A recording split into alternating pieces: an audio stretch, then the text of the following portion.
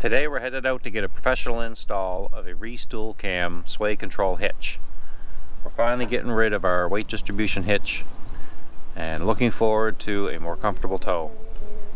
If sway is something that's on your mind when you're out towing your RV, you're not going to want to miss this video.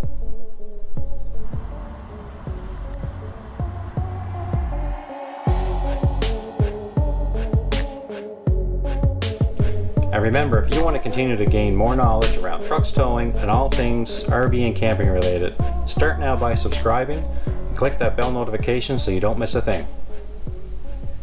Trailer sway is something that's always on my mind anytime we're going out camping.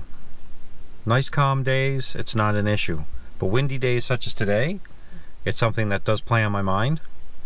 After 3 years of dealing with this, with a weight distribution hitch, I finally have enough and we're going to get this thing upgraded. So let's not waste any more time. Let's get her hooked up to the truck.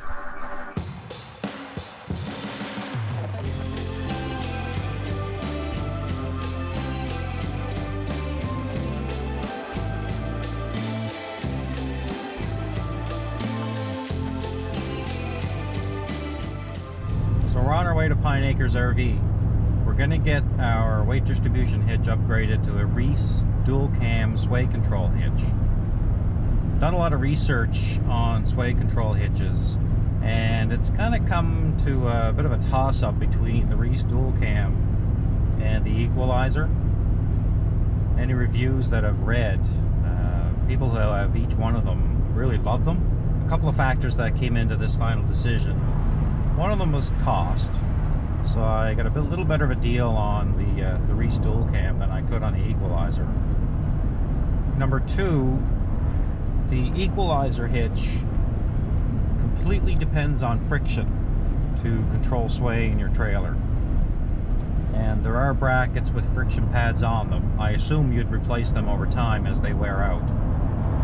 But with the Reese dual cam system, it's using mechanics, not friction, to primarily control that sway control. I believe there's some friction component up in the head. We'll find out the details of that today once we're there at the dealership. As we're driving along here and I'm talking about this, I've got the camera on the side window, just trying to monitor the amount of free play our trailer does have. Now it's highly dependent not only on the amount of wind we have, but the wind direction. I've got a tractor trailer coming up on my outside. It's an armor trailer, so I know that they are limited to 103 kilometers an hour, so I'll back off to about 100. Let him roll by and see what type of experience I'm going to get from him.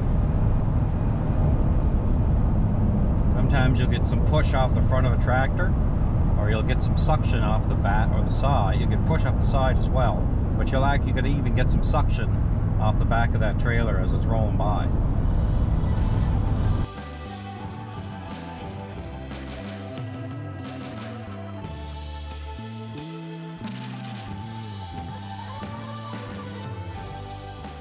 There she goes.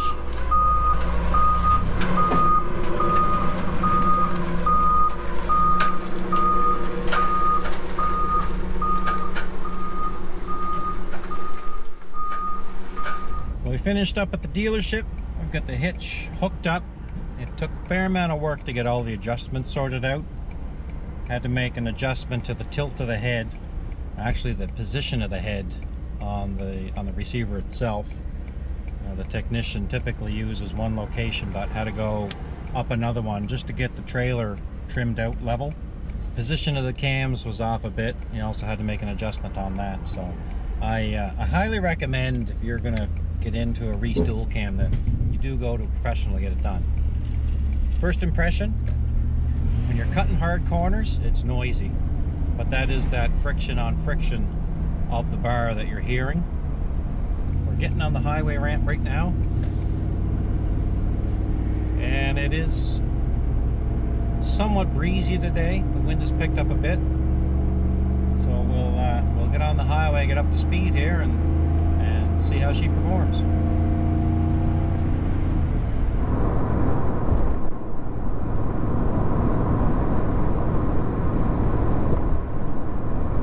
There's definitely a difference in the dampening of the trailer when the truck around to move the tail around, it does immediately dampen and re-straighten out.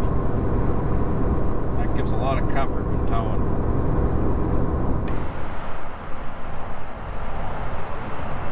So I've made a stop here at the Enfield Irving Big Stop.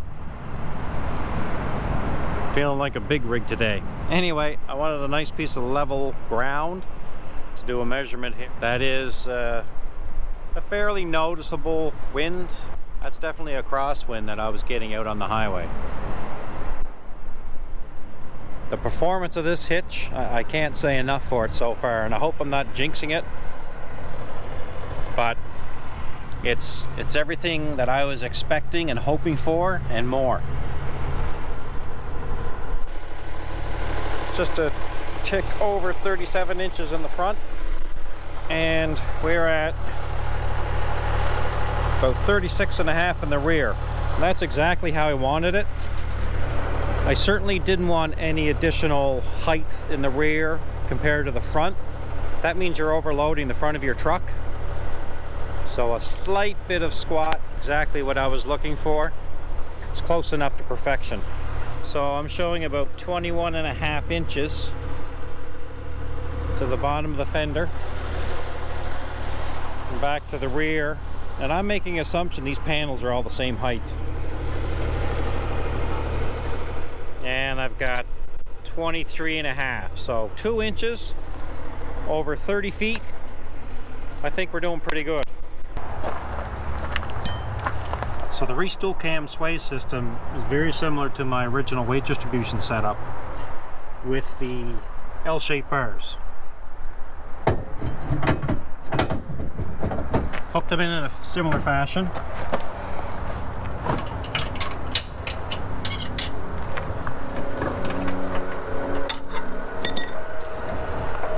The difference here is you're going to move your sway bar in and it will sit on top of this cam.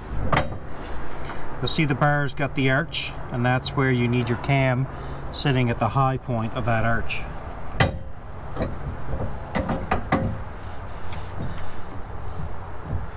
Make sure your chains are all in line, so your chain's not twisted. Our setup were 6. 1, 2, 3, 4, 5, 6.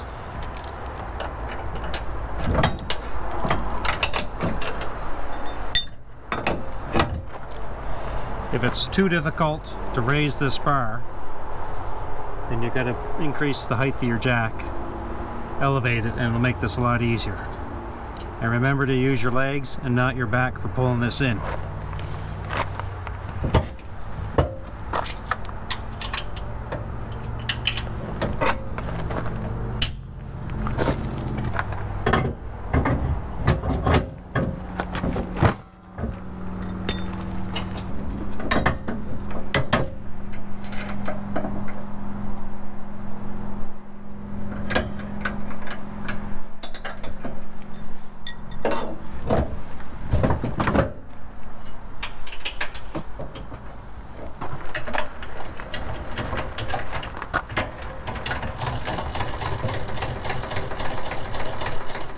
So with the Reese dual cam sway control system, there's two physical principles at play here.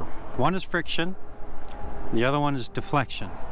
And I can't think of a better way to explain it other than deflection. So with friction, you do have a little bit of friction in the head here with the bar as the bar turns. I consider that insignificant, if not totally negligible. The other friction component is as the bar drags across the cam.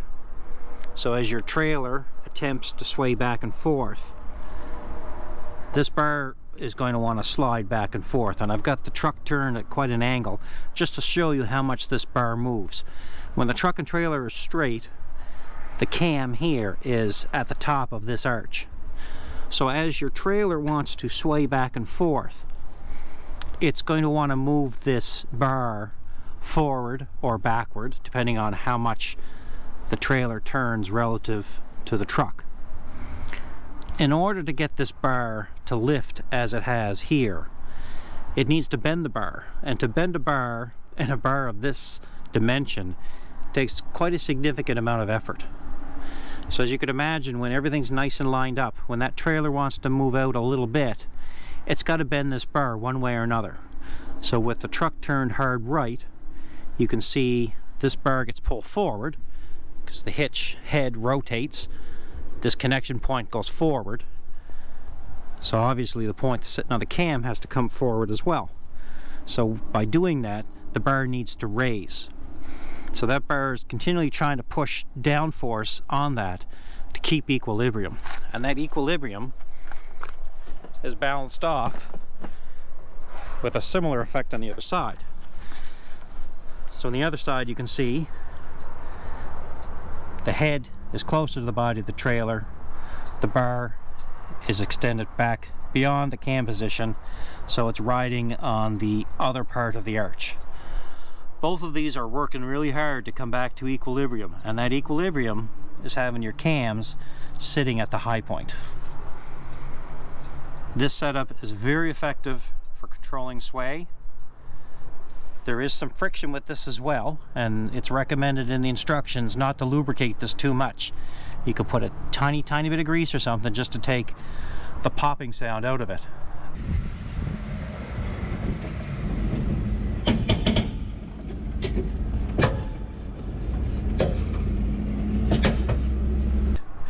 That bit of friction helps, but it's this mechanical force of that bar wanting to get back to equilibrium at that high point. That's key in this system and how it works effectively. So I hope you've enjoyed this video. Thank you so much for watching. And if you enjoyed this content and would like to get access to future content that's going to be put on the channel or other videos that I've already created on the channel, please subscribe and turn on bell notifications so you don't miss a thing. Take care.